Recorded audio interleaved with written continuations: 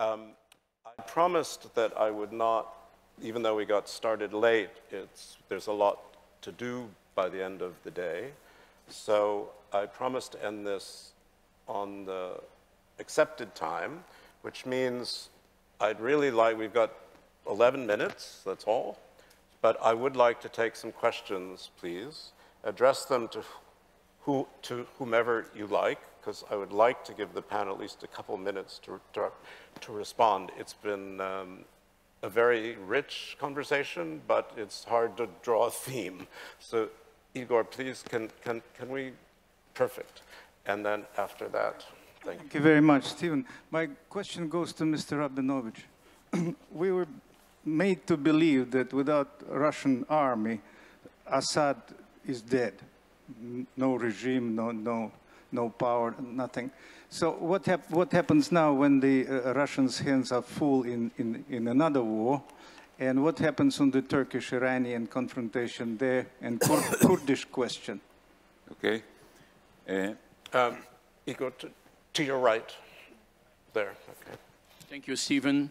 Thanks to the panelists for these wonderful presentations. I would like to have a very short comment on what's happening in the Middle East today, as I see it as a very contrasted situation. On the one hand, you have the Abraham Accords that have triggered such a tremendous change in the area, and we're witnessing an unseen cooperation between Israel and the countries of the area, of the region. On the other hand, we have still questions that are unsettled. May I remind you that we have the Palestinian issue, the Lebanese issue, the Syrian issue, sure, the Yemeni issue, the Iraqi issue that are just pending, if I might say. So my question would go to ask the honorable panelist here, about one thing that is very much worrisome. As Mona has rightly pointed out too, we are witnessing the regionalization of Middle East. The intervention of the superpower, or the so-called superpower, is no longer here. I mean, the fading presence of Russia, even of the United States, of course, the obsolete maybe role of Russia in the years to come. So what is very much worrisome is the fact that in this region we have no regional institutions that might or may bring about a kind of settlement of all these conflicts. Right. I mean, you have the European Union, you have the ASEAN, you have the NATO, but in this region, which power, from your point of view, is the one that might be able to bring about a change or a settlement of in this Perfect. Region? Thank you so much. There's another question, I think, from my Japanese colleague back there. Yes, thank you. Thank you very much. Hiro Akita from Tokyo. My question is about the Arab states' relation with Russia. I understand that the Arab states have been taking a balancing behavior between West and Russia. But my question is, as Russian military situation get more and more deteriorated in Ukraine, will it affect the Arab countries' distance with Russia? Yeah, that is my question. Thank you. Perfect. And last question, Jim Bitterman. Jim, stand up so they can find you. It's just a question for the panel in general. I mean, it seems to me there's an inherent contradiction. It's a great panel, it's a great discussion. But when you start off talking about hyper-pragmatism and move on to polygamy, and then the desire for stability, those of us in the room with a certain age have a sort of a fondness, nostalgia for NATO and for these institutions, these grand institutions that come along. So how do you square that circle? How is it that you can have stability by making hyper-pragmatic deals and having multiple lovers? Thank you. It's a very good question. So listen, I'm afraid we're not going to have tons of time, so I'm going to go back to the panel, ask each of you to respond as you like for no more than 2 minutes, please. You've got the clock. Also, you can see it, so let's please keep to the time. Okay. Over to you. And right. Apologies for not getting back to you sooner. Oh, that's all About Syria. Now, the situation in Syria, I think when and if the Russians sort of recede, it creates a new constellation. And that constellation could work to sort of put the pieces together, because there are two things: Syria's territorial integrity and not having Iran in Syria. Those two things can actually align quite a few actors on the field. I think the US, I think Turkey, what remains of Russian presence, those can be aligned. And when I talked about Turkey not engaging in a war in Syria, what I meant is that Turkey will not be, it will not be in sort of an outright war, but what is very clear and consistent and continuous from the beginning is that Turkey insists on the security of its southern border. Right. And so we have these sort of sporadic incursions to ensure that. And what is pragmatic about President Erdogan's approach is that he waits for the timing when the stars are aligned to find the point of least resistance. And I think we are very close to that point of least resistance because of the reasons I mentioned. That is one thing. I still have 45 seconds. And the second one is with the hyper pragmatism, I think, yes, you're absolutely right. It is very difficult to hold it together. Now that we have sort of some room for maneuver, because of the oil prices, because of Turkey, because of the Ukrainian situation, creating some room for Turkey, for a while this can work. But I think in the long run it cannot, and this is a phase, and we will go back to the first search for stability, and that is why I think it is very critical that the Europeans don't feel that they're being left out of a fast bargain game. They should just sort of hold on to their guns. Their time will come. We should not lose credibility in the European ability for structures. Thank you. Thank you, Memduh. That was good. Gilles. One thing I was wondering. Sorry, I mean you. Speak up. Well, yeah. Why don't you borrow that? Perfect. Is it better? Yes. Fine. Answering in an attempt to answer Joe Maila's question, I wonder whether what remains of a regional institution, the only one that remains to some extent is the GCC. And I would like, of course, I would turn to Abdulaziz for more comments. Everybody considered that the GCC was dead and buried because of the Qatar blockade. This has ended for a number of reasons that many of you know about. And when she came to the region, he came to Saudi Arabia. All the regional powers or non-powers gathered to Saudi Arabia, and seen from China, the place where everybody was summoned, quote unquote, or whistled to come was the Arabian Peninsula. So to a large extent, the financial center of the region is more and more becoming its political center.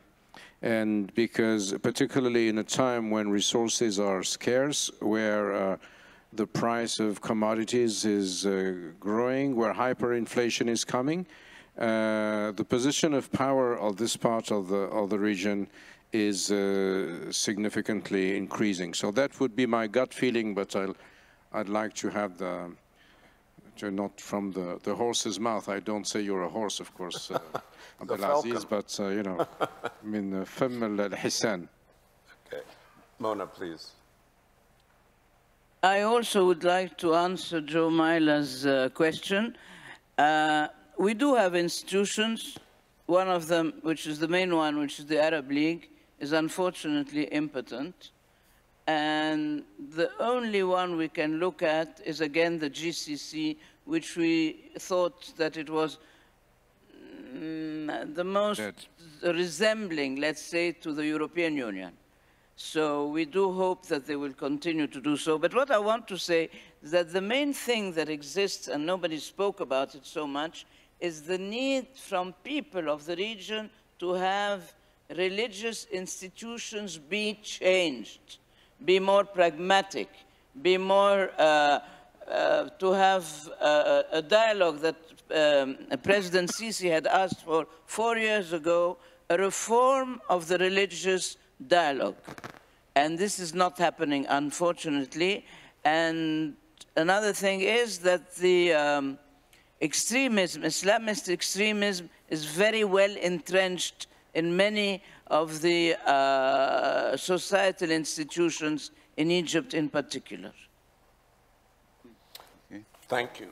Itamar. Okay. To Igor's question, I think Turkey will, first of all, Turkey is practically annexed about 8% of Syria. It will continue to hold this territory. Let's bear in mind that Turkey is the one preventing Russia and Syria from conquering the Idlib, the province of Idlib, in which you still have 50,000 jihadis. Turkey doesn't want an attack on Idlib because it will send another 1 million refugees into Turkish territory. So it will remain involved in a big way. As for the impact of a potential reduction of Russia's presence in Syria, there is a very close Iranian-Russian relationship now in Syria and in Ukraine, and the greater the decline of Russian presence and influence in Syria, the greater that of Iran. The difference is that Russia wants influence in Syria, Iran wants to penetrate Syria, to turn the country in a very deep and a very profound way. Briefly to Jim Bitterman's question, I'm afraid I see more instability because there's another factor at work, which is population explosion. 320 million people in the Arab world today, numbers are growing, mostly in the non-rich Arab countries, and this would create further instability in years to come. And they're very young. Maybe I don't need Abdulaziz. Okay, yeah, is it okay like this? Fine. Yes.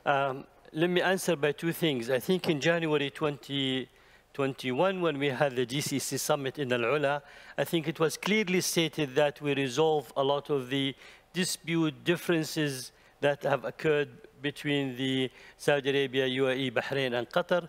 And I'm so happy as a Gulf citizen to see the relation is back to normal, even better. The last week we've witnessed the visit of His Highness Sheikh Mohammed bin Zayed to Qatar. We have seen Prince Mohammed bin Salman, the Crown Prince, being in Qatar for the World Cup, for the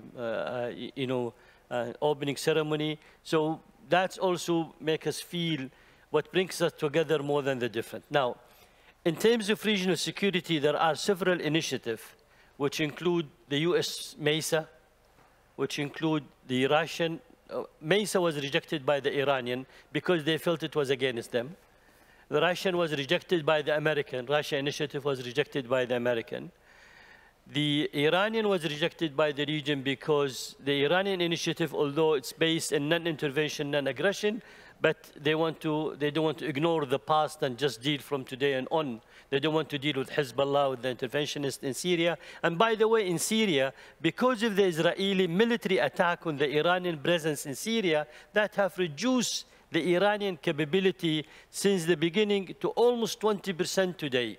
They don't talk about it, the Israeli, neither the Iranian, they talk about it, but it is reality on the ground. And the Russian are providing clear rules of engagement in terms of military action from the Israeli against the Iranian presence in Syria. Now, we understand from a national security point of view the Turkish interest in North Syria, because in no way we will support a separatist group like the PKK, because we have also a serious situation here in the region if we do so. But we hope that will end soon and the Turk will just try to finish it as fast as possible. On the other initiative also, we have the Chinese now coming up with an initiative. But still, that Chinese initiative, we're not so sure that it works. So we have the American, the Russian, the Iranian, the Chinese, and the European. But the European focus on maritime security. What we need in any initiative in the region, 3 preconditions. Inclusiveness, so we need to include Israel, Iran, Turkey. We cannot exclude any one of these 3. Second, we need to have the guarantor. First, we need to resolve the current problem in the region. We can't go into a security architecture in the region and we have the militia supported by Russia in Libya, and we have the militia in Iraq supported by the Iranians. So we need to resolve current problem in the region, and then we need to have the guarantor. And the guarantor cannot be only the UN. So we need the Security Council plus the UN, and find the right formula of the sort of guarantor that can be provided to have a better security architecture. But by the way, look at the difference. We called the Jeddah summit, which was attended by President Biden, development and security. Here, we did not call it security with the Chinese. We called it development and sustainability. Thank you. Well, thank you. And if I may, just for 1 second, let me thank Thierry, Song Nim, the organizers, the hosts, and especially the translators who have been working their butts off and done such a wonderful job. So as you applaud the panel, please applaud the translators also.